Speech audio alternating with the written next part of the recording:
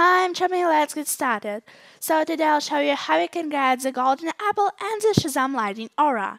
For that, I just need to join into this game from the description of this video and follow me. When you get here, you have to upgrade yourself. After you can move the wizard staff, try to beat that tier. While you do that, go into the room behind the Calypso, Hespera and that tier. Then just follow where you go and interact with that thing. Now you get the gold apple. Come back to that game for 5 days and you get 5 free items. So that's all, keep watching me to know what you can get today. I'm Charmy, don't forget to like this video and subscribe to my channel for more. Bye bye!